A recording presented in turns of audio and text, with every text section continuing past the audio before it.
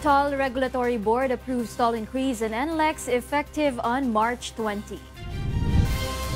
Outgoing Budget Secretary Benjamin Jokno hopes next DBM chief is not a politician.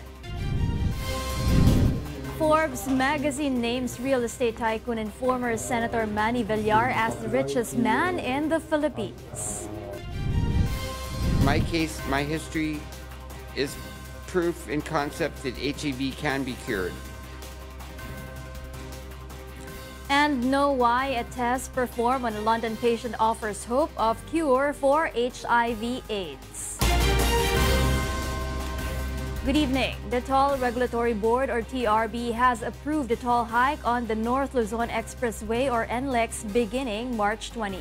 The board has approved the toll hike petition following various developments done on NLEX. The previous 45 pesos toll rate for Class 1 vehicles in the open system will increase to 55 pesos. Class 2 vehicle rates will increase to 137 pesos and 165 pesos for Class 3. There is also a spike in the rates of NLEX end-to-end system. Payments will increase to 258 pesos for Class 1, 646 pesos for Class 2, and 775 pesos for Class 3 vehicles. Consumers can still avail of the NFA Rice upon the implementation of the Rice Tarrification Law. Ray Pelayo tells us why. The National Food Authority, or NFA Council, approved on Tuesday the amended Implementing Rules and Regulations, or IRR, of the Rice Tarrification Law.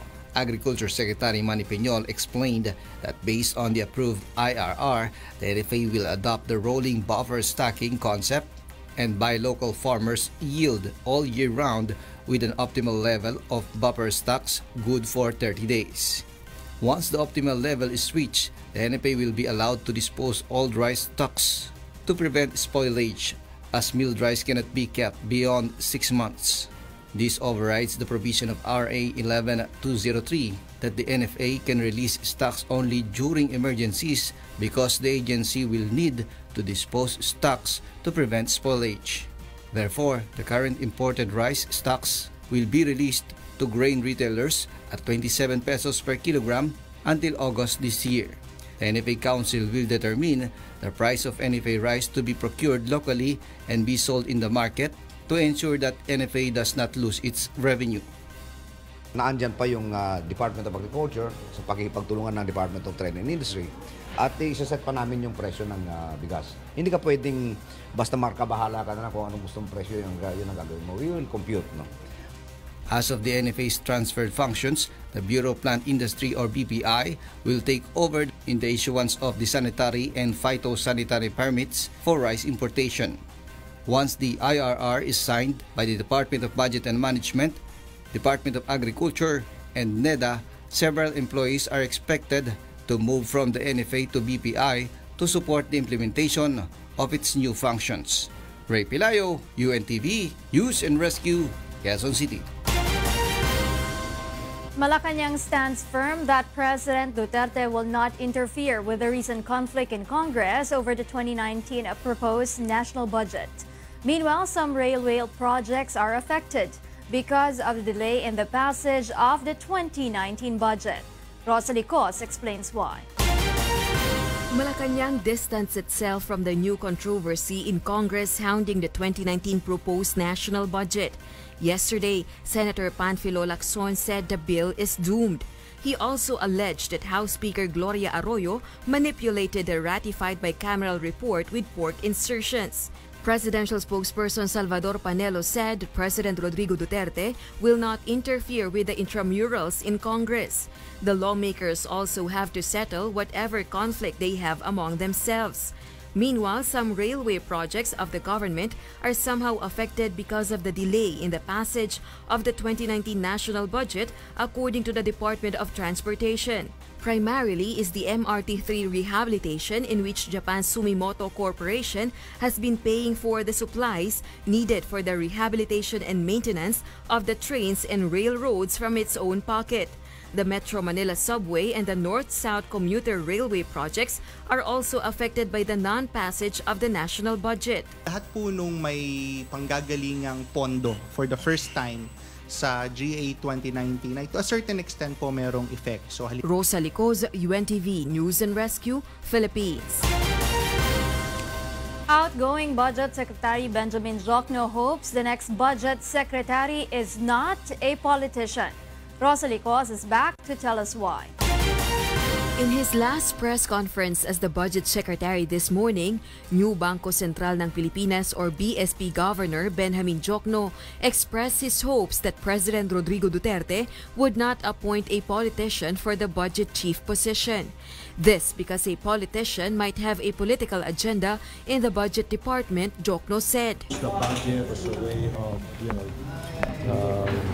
gaining popularity or because of some politicians, etc.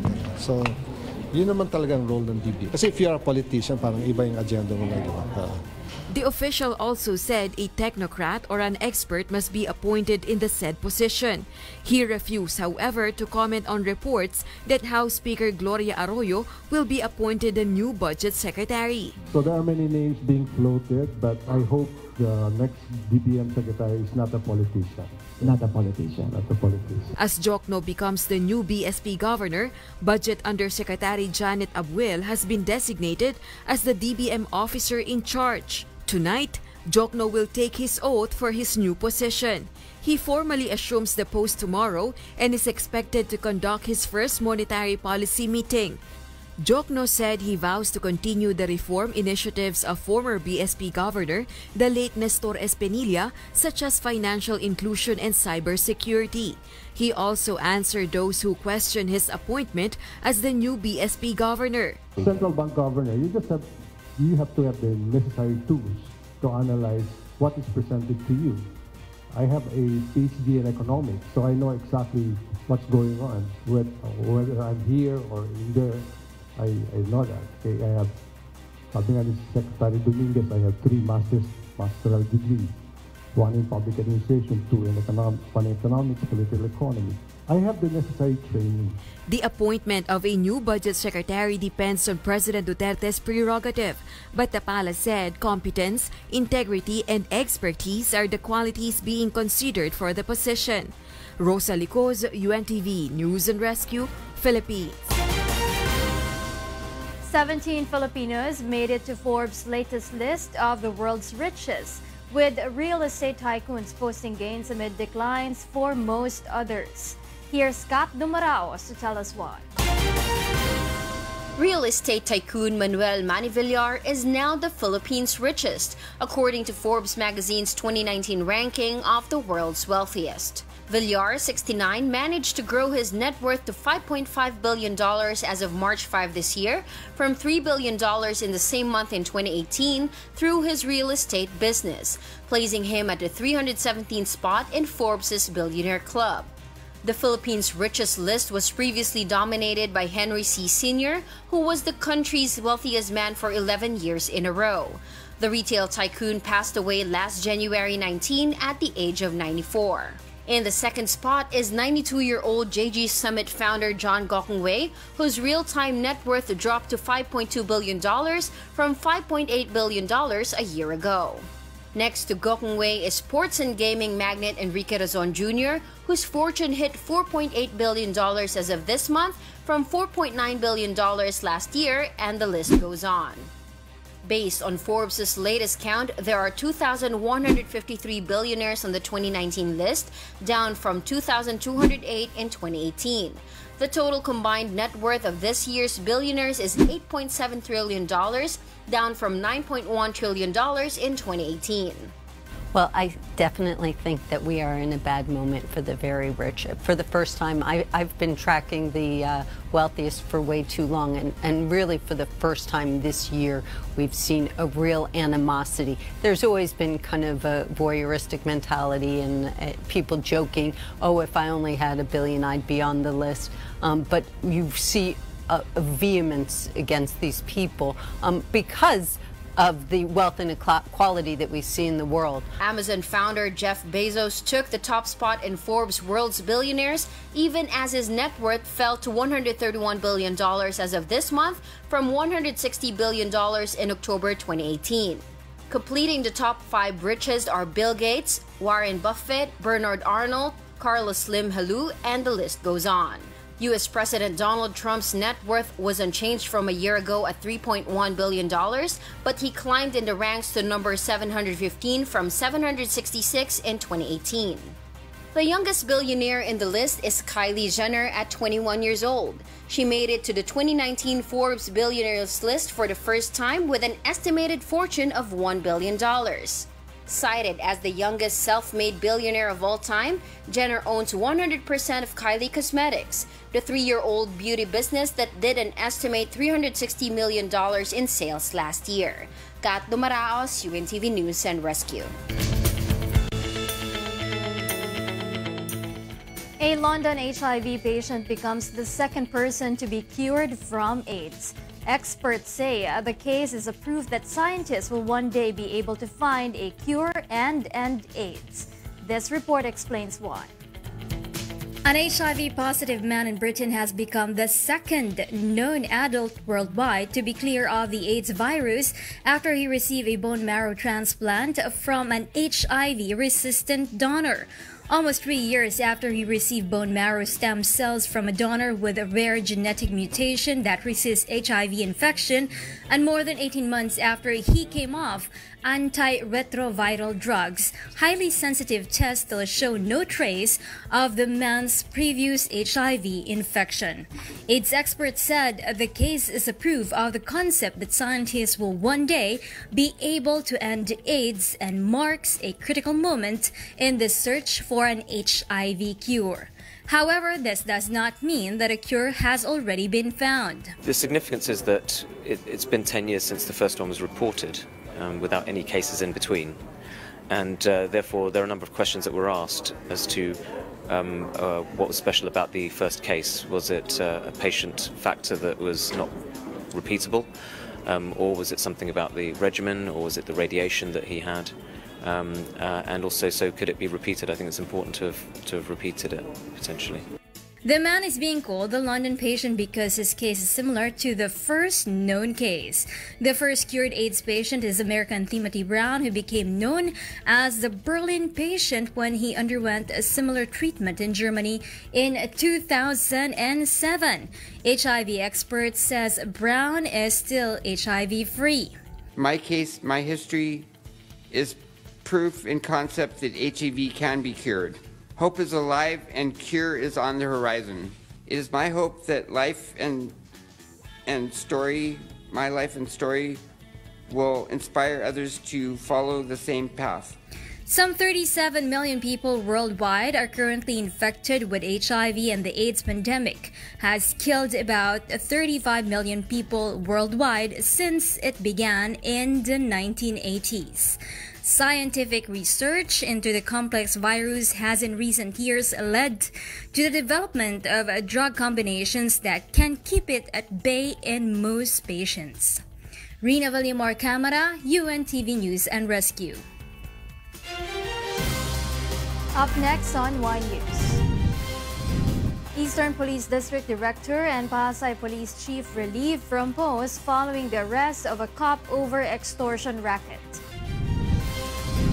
And Zamboanga City and 12 towns in North Cotabato now under a state of calamity due to dry spell. Thank you for keeping me company in the first part of Y News. More reasons behind the stories with Angelo Castro III after this quick break. I'm Rheena, Villamor-Camara. Good evening. Welcome back to Y News. We pick up from where Rheena, Villamor-Camara left off. I'm Angelo Castro III and here are the headlines. Sana po, sino lang po yung nagkasala, sila lang po dapat yung maparusahan. Tsaka huwag niyo po sana naman tanggalin yung pribilehiyo na mawalan po ng dalaw dito. Bilibid inmate families appeal to authorities after the suspension of visitation rights of NBP prisoners. A maritime law expert calls on the government to increase vigilance on Pag-asa Island following Chinese vessels' alleged harassment incident against local fishermen. Zamboanga City and 12 other towns in North Cotabato declare state of calamity due to dry spell. And car makers unveil newest electric models in 2019 Geneva Motor Show. The director of the Eastern Police District, or EPD, and the chief of the Pasay City Police Station were relieved from their posts after some of their anti-drug officers were arrested for cases of robbery, extortion, and kidnap for ransom. Leah Ilagan will tell us why. You have until today to surrender, or else bahala ng Diyos sa inyo. PNP Counterintelligence Task Force Commander Colonel Romeo Karamat gave a one-day ultimatum against 3 Pasay cops allegedly involved in extortion activities from an alleged drug suspect. The victim narrated how he was accosted and arrested by 3 police officers while he was walking on a street in Makati. Bigla pong may sumalubong sa akin 3 armadong lalaki. At bigla po akong inakbay ng isang lalaki at sinabi pong wag po akong gagalaw at pulis po sila. Hanggang sa pinasasa na po ako, hanggang sa sinakay na po ako sa isang motor, hanggang dinala po ako sa isang presinto, dun po sa opisina ng DEU. At the precinct, he said he was told to call his relatives and ask them to bring 100,000 pesos in exchange for his liberty. Ang sabi niya sa akin, hawak daw siya ng DSEU ng na Pasay Police. Tapos nangihingi ng pera na halagang 100,000 pesos. So sabi niya, gagawan daw ng paraan bago mag-umaga ang pera. One of the suspects, Police Corporal Anwar Naser, denied his participation in the arrest of the victim. Wala pa akong knowledge din sa sinasabi. May mga taong na-arresto rin po doon. Sabi rin, nakakarating ko lang din po. The PNP CITF commander said, Naser and 3 other policemen named Police Lieutenant Ronaldo Frades, the chief of Pasay Police Station 1 Drug Enforcement Unit, Patrolman Anthony Fernandez, and Staff Sergeant Rigor Octaviano will be facing kidnap for ransom charges.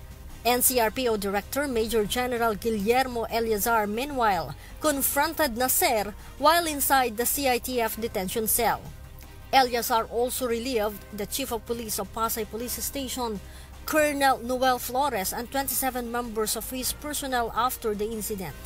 So the commanders in all levels must do everything that he can to see to it na mabantayan itong mga drug enforcement unit personnel natin para hindi na abusuhin. Flores will be replaced by Police Colonel Bernard Young, the chief of the NCRPO Regional Operations and Plans Division. Meanwhile, NCRPO Chief Eleazar has fired 15 cops from the Eastern Police District over allegations of involvement in a robbery extortion incident. A complaint has been filed against PO2 Marlo Quibete for allegedly extorting money from a drug suspect that his group arrested in a buy-bust operation in Marikina City Monday night, March 4. Quibete and his men were reported to have taken 60,000 pesos cash and a necklace from the suspect and his live-in partner. The cops are also accused of forcing the two to sign a deed of sale for a motorcycle. The said report prompted the authorities to conduct an entrapment operation against the group on Tuesday night that led to the arrest of Quibete. The 15 cops will be facing administrative and robbery extortion charges. Leah Ilagan, UNTV, News and Rescue, Camp Crame. The relatives of several inmates in the New Bilibid prison are saddened by the news that privileges of inmates in NBP have been cancelled. Aiko Miguel will tell us why. Bureau of Correction or BOC Director Nicanor Aldon canceled yesterday the visiting privileges of inmates in the New Bilibid prison and its 6 other operating units nationwide. This as authorities continue to discover contrabands such as illegal drugs in penal institutions. Just last week, an NBP inmate was discovered to have been supplying illegal drugs to his girlfriend in Cebu using internet, which is prohibited inside the prison. The Bucor chief shared they have had a partnership with gang leaders inside the NBP 3 months ago to stop the entry of contrabands in exchange for privileges of inmates. And then last Thursday, marami kaming nakuha kasi 2 quadrant yung aming in-inspect. So medyo hindi reflective yung sincerity ng partnership. That's why kahapon, kinancel natin yung privilege nila nationwide. Cancelled privileges include visit, food delivery, and overnight stay of relatives inside the prison facility. Dati, ang visitation hour hanggang 3 o'clock lang. Sinagad natin sa 5 o'clock. Dati, wala silang overnight. Napa-overnight natin tuwing Pasko, Bagong Taon, February 14, overnight yung mga asawa. And then, so many other privileges na in-extend natin. So, partnership. Mukhang hindi naman sila naging seryoso masyado dun sa pag-control nila ng sarili nila. So, ito yung naging epekto. Wives of several inmates, however, complain that they are not anymore allowed to visit their husbands who are behind bars. Sana po, kung sino lang po yung nagkasala, sila lang po dapat yung maparusahan. Tsaka huwag niyo po sana naman tanggalin yung pribilehiyo na mawalan po ng dalaw. Dahil mahirap po para sa amin. Nakakalungkot yun dahil marami po kaming mga dalaw na antala ngayon Sana hindi kami dadamay. Kasi ang dami-dami kasi namin. Nakakaawa rin kami, lalo rin nakakaawa mga asawa namin sa loob. Sa isang linggo, 2 beses nga lang kami makakadalaw, nawawalan pa kami ngayon. Eldon said the cancellation of privileges may be extended depending on how inmates cooperate.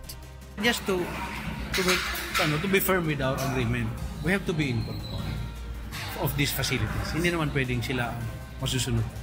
Aiko Miguel, UNTV News and Rescue, Philippines.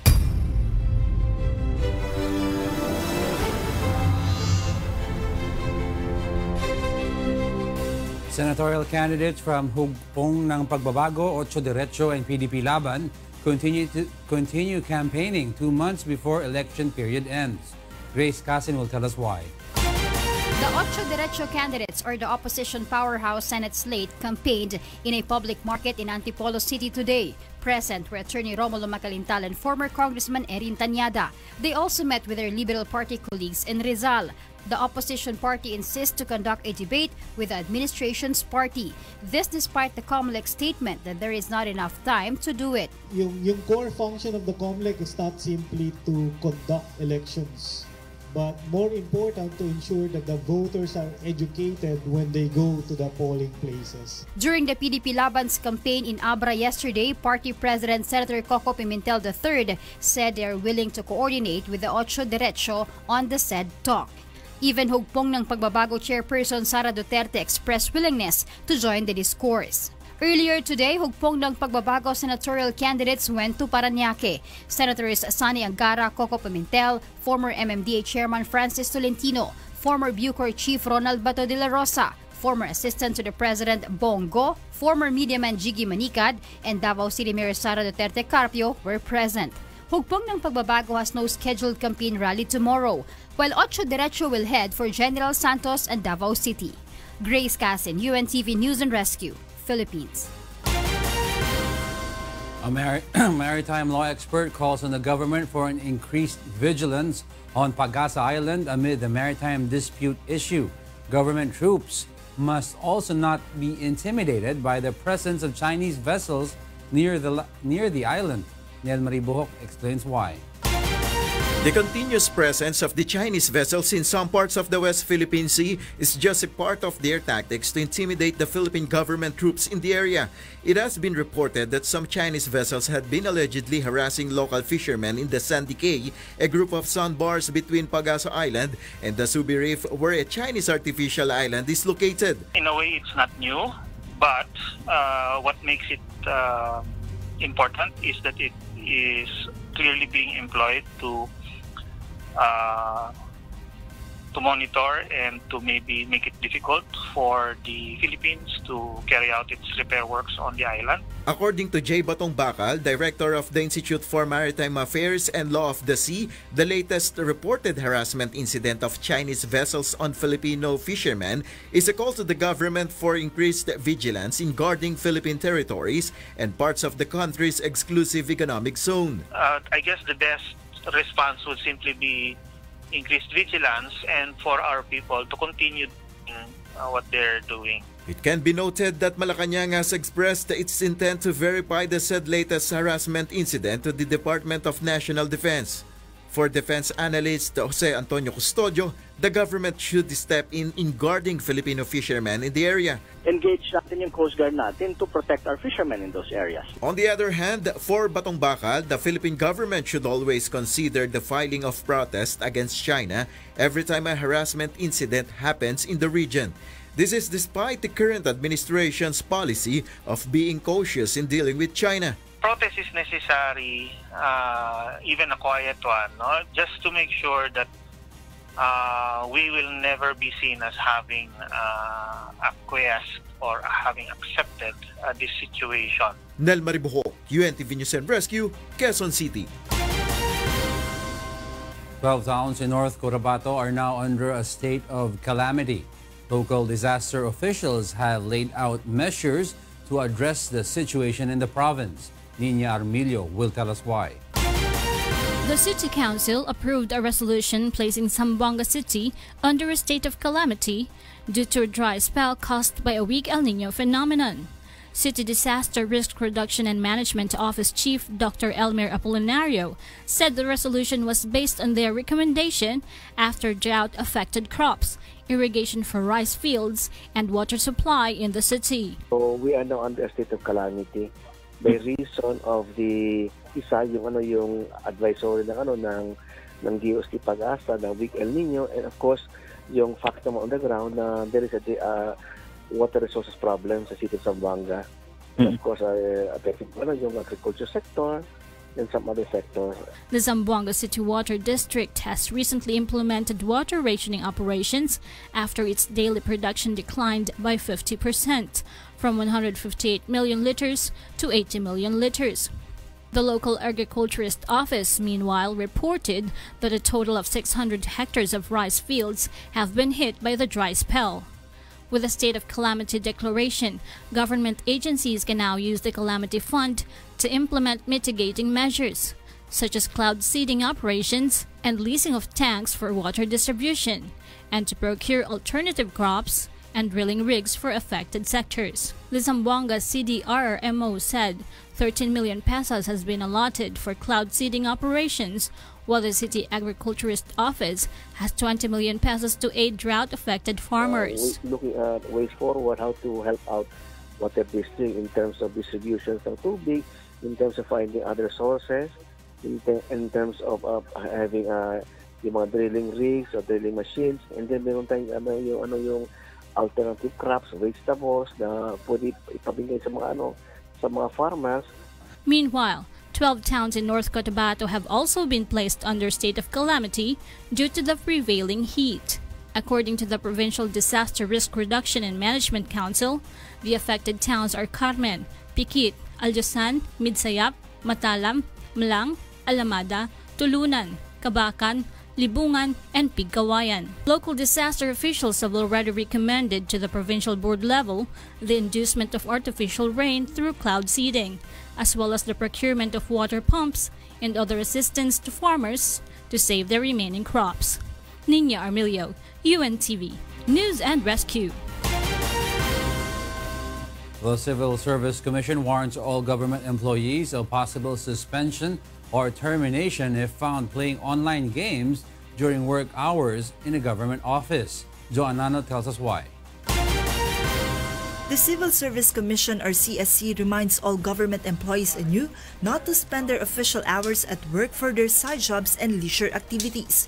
The CSC has made a statement after Naval Biliran Mayor Gerard Espinas issued an order that all his employees caught playing Mobile Legends will be subject to termination.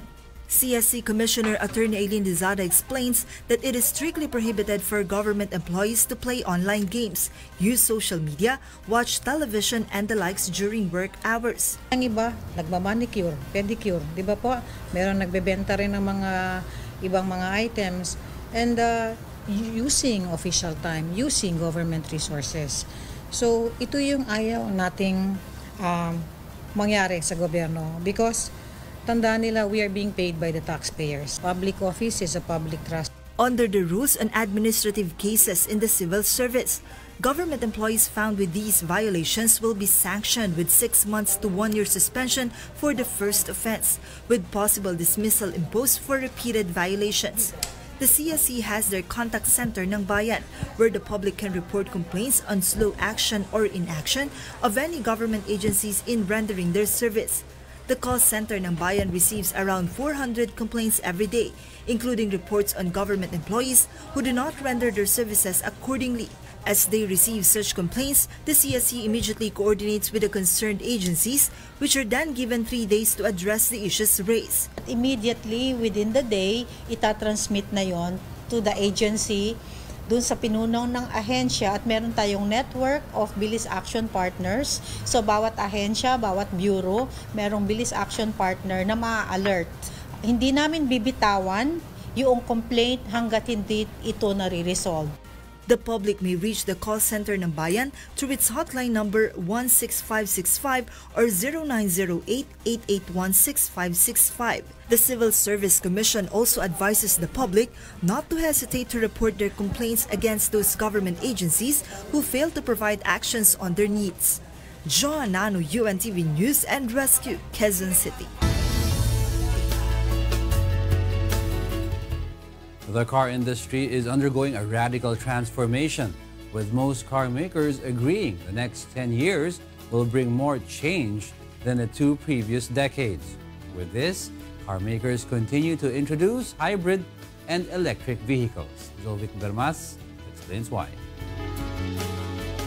Electric autos took center stage on Tuesday at the 2019 Geneva Motor Show in Switzerland. From luxury cars like Aston Martin's Lagonda and Thomas Ingenlath's Polestar to mass producer BMW, many car makers now offer electric models. Securing the electric market has become increasingly important for car makers as demand for traditional combustion engine vehicles slows in China and Europe, partly due to tariffs stemming from Washington's trade war with Beijing. You living in your home, charging overnight, I think you will experience that actually having a fully charged car every morning is a very enjoyable way, not having to go to the petrol station. Some car producers urge governments and administrations to provide better infrastructure for electric cars.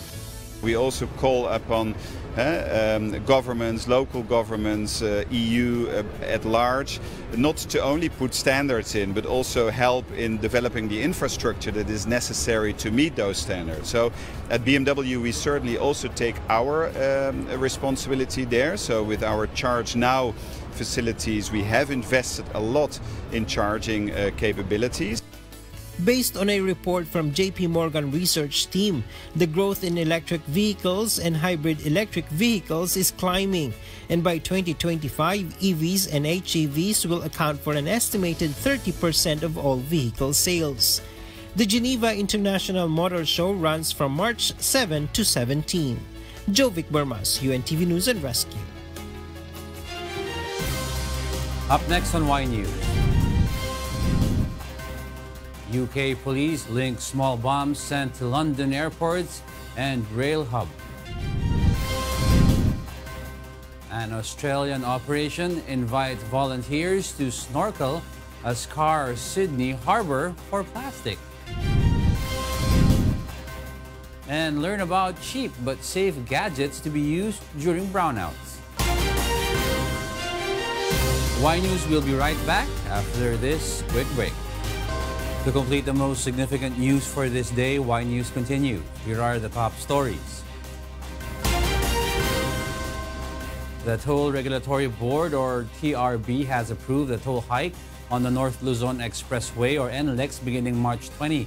The board has approved the toll hike petition following various developments done on NLEX.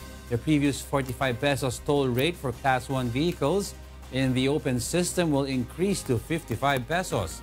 Class 2 vehicle rates will increase to 137 pesos and 165 pesos for Class 3. There is also a spike in the rates of NLEX end-to-end system. Payments will increase to 258 pesos for Class 1, 646 pesos for Class 2, and 775 pesos for Class 3 vehicles. Former Budget Secretary Benjamin Diokno takes his oath before President Rodrigo Duterte tonight in Malacañang. Diokno replaces Nestor Espinilla Jr., who passed away on February 23. During his last press conference in the Budget Department this morning, Diokno expressed that he hopes for President Rodrigo Duterte to appoint a personality outside politics as the next budget chief. Budget as a way of, gaining popularity or because of some politicians, etc. So, yun naman talagang role ng DB. Kasi if you're a politician, parang iba yung agenda mo na, di ba? As Diokno becomes the new BSP governor, Budget Undersecretary Janet Abuel has been designated as the DBM officer in charge. Visiting privileges of inmates nationwide, including their recreational activities, have been canceled by the Bureau of Corrections Chief Nicanor Faildon, effective Tuesday, March 5. This was after a prisoner was discovered making drug transactions through Wi-Fi connections inside the New Bilibid prisons in Muntinlupa. Visitation hour hanggang 3 o'clock lang. Sinagad natin sa 5 o'clock. Dati wala silang overnight. Napa-overnight natin tuwing Pasko, Bagong Taon, February 14, overnight yung mga asawa. And then so many other privileges na in-extend natin. So partnership, mukhang hindi naman sila naging seryoso masyado dun sa pag-control nila ng sarili nila. So ito yung naging epekto. Faildon said the cancellation of privileges may be extended depending on how inmates cooperate. Just to be firm with our agreement, we have to be in control of these facilities. Hindi naman pwedeng sila masusunod. Malaysian Prime Minister Mahathir bin Mohamad arrives today in the Philippines for an official visit until tomorrow, March 7. Malacañang said Mahathir's arrival aims to reciprocate President Rodrigo Duterte's visit to Malaysia last year. Prime Minister Mahathir is set to attend a business forum tomorrow morning in Makati City. The leaderships of both houses of the Philippine Congress are expected to pay a courtesy call to the Malaysian chief executive. Afterwards, the Prime Minister will proceed to Rizal Park to lead a wreath-laying ceremony. Around 3 p.m. tomorrow, President Duterte will welcome Prime Minister Mahathir's delegation to Malacañang Palace. The two leaders will then have a bilateral meeting to enhance the ties of the two countries on political and economical aspects, as well as people-to-people exchanges. Presidential spokesperson Salvador Panelos said the issue on Sabah may also be discussed. Sabah is among the territories being claimed and wanted to be recovered by the Philippines from Malaysia. The dry season is here when brownouts are more frequent. Here are some items you can buy to save money as well as avoid fire. Monokson has this report. Do you still use candles during brownout? Think again, because according to the Bureau of Fire Protection, candles are among the top 8 causes of fire in houses, other than faulty electrical connections and cigarette butts. However, there are many alternatives to candles, and this can be bought at lower prices. In Divisoria, Manila, there are plenty of stores that offer a lot of money-saving items with amazing functions. There are light bulbs and many other kinds of lighting fixtures which are safe to use in case of brownouts. One of them is this rechargeable bulb which automatically lights up when there is no power supply indoors. It is sold at 250 pesos. The solar-powered torch and flashlight does not need to be plugged. It gets energy to function from sunlight. It costs 150 pesos. This sensor LED light can be installed in dark alleys. It automatically turns on and gives off light when it detects darkness.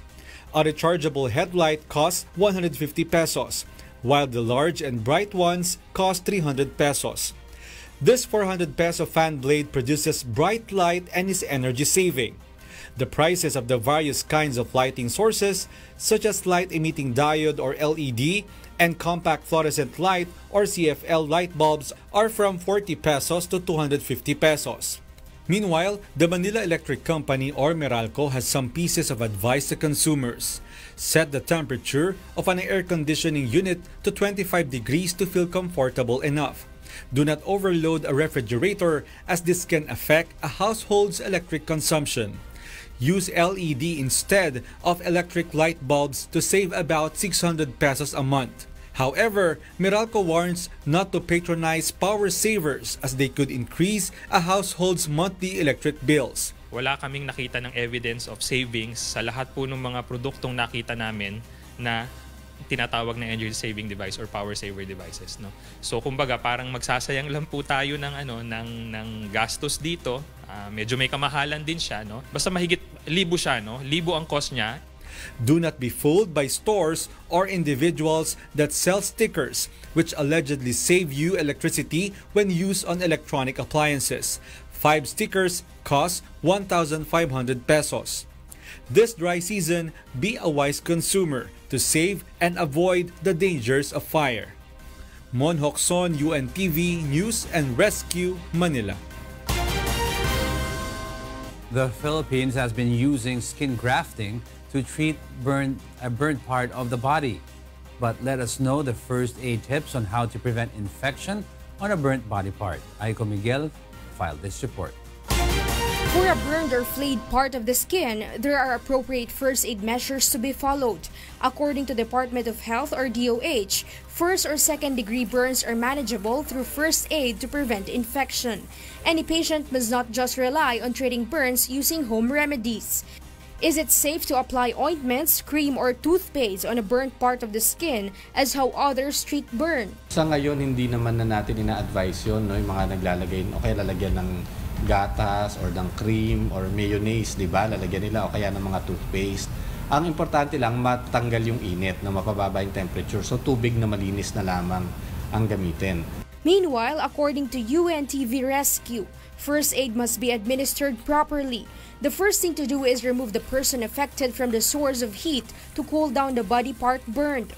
Pagka ang balat ay nalapnos, tatapat pa rin natin siya sa running water hanggang sa mawala yung init. Tapos, kukuha tayo o gagamit tayo ng sterile na gasa or kung wala tayo nito, pwede tayong gumamit ng malinis na tela. And then, medyo babasain natin ng konti yung tela at saka natin itatakip doon sa napaso na parte. If there is no clean water, hydrogel can be used and directly applied on the burned area. Clean wrap should also be used to cover the gauze used to protect the burned body part. After applying first aid, the patient should be brought to a hospital for proper medical attention. The DOH advises that in case of a third-degree burn, a medical procedure should be done to help the skin regenerate. With the advent of modern technology, advanced medical procedures have been available to treat burn. In the Philippines, skin grafting has been practiced like amnion and autograft, through which skin is placed on a burned part of the body. Gumagamit tayo ng mga amnion graft, yung galing sa yung bahay bata, no, yung pag pinanganak yung baby. So nilalagay yan para din tumulay din yung mga skin cells at saka ma-cover yung mga defect. Halimbawa, braso lang naman yung nasunog sa'yo, then maaaring kumuha ng balat sa hita mo. Tapos yun ang ipapatong doon sa kiblang part ng katawan mo na walang skin. So merong autograft. The DOH said many other experimental materials are used in various countries, but only a few of them are being used in the Philippines. Tilapia skin, which has been reportedly used in Brazil for skin regeneration, is not yet used in the Philippines.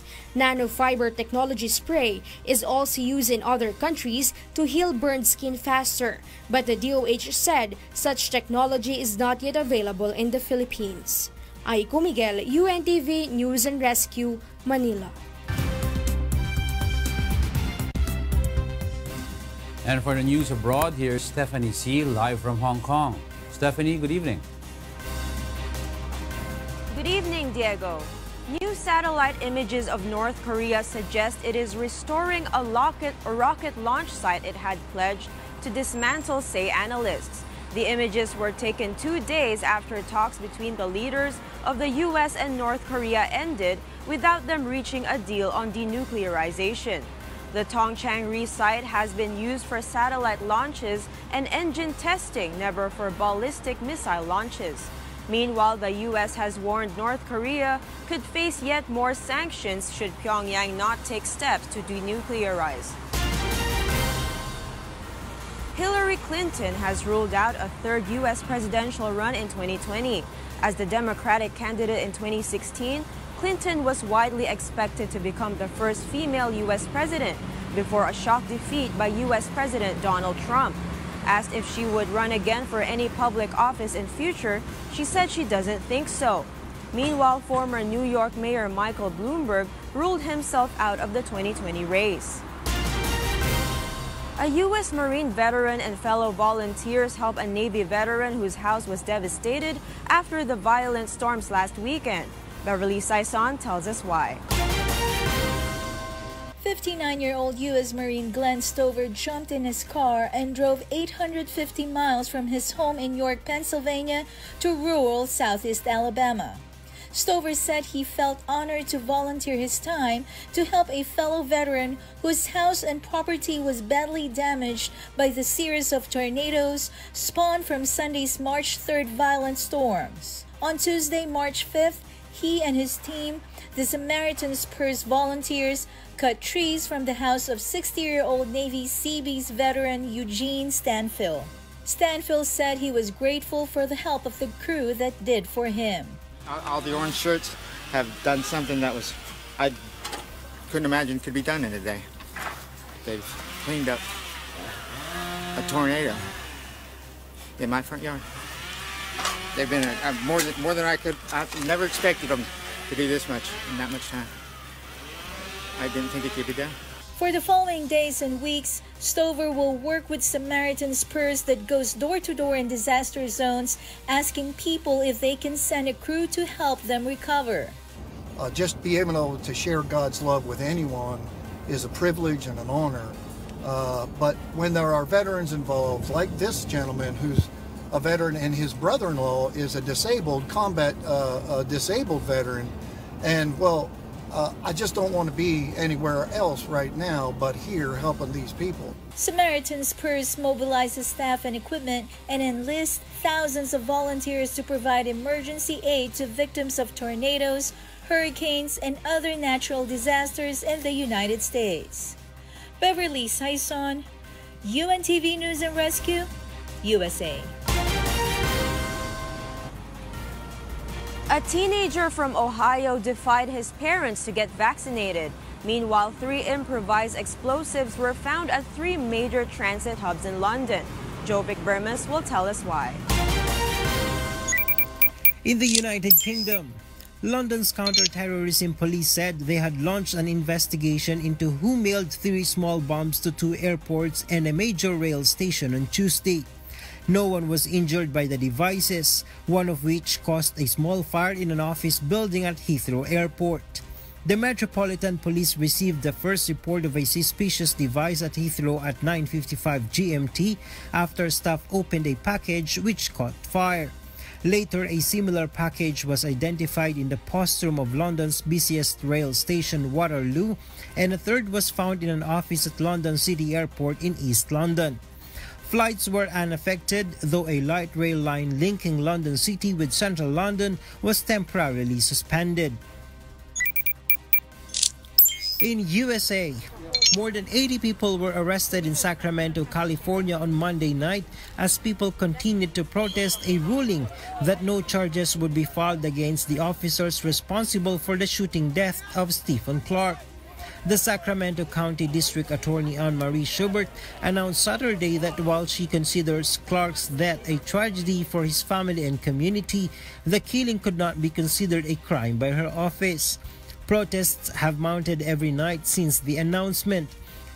Clark, a father of 2, was gunned down in the backyard of his grandparents' house by police responding to a report that someone was breaking windows.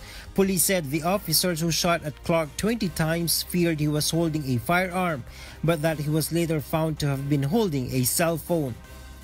Meanwhile, Ethan Linderberger, a teen who defied his anti-vaccine mother by getting all his shots, testified on Capitol Hill on Tuesday that anti-vaccine groups that push their agenda online are a primary source of concern for spreading misinformation.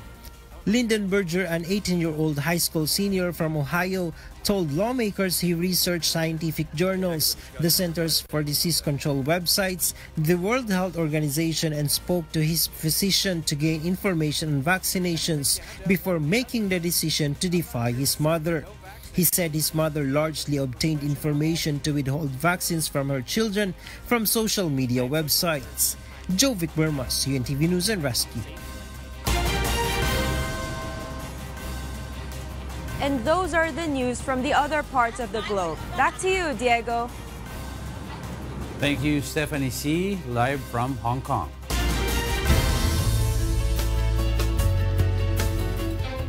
A group of about 50 people from Operation Straw went out for a gentle morning snorkel in Sydney's world-famous harbour. Here's why from Nina Bascon. Sydney Harbour is considered as one of the most beautiful natural harbours in the world. But it is a surprise to discover that beneath its sparkling water are plastics, trash, and lots of straws.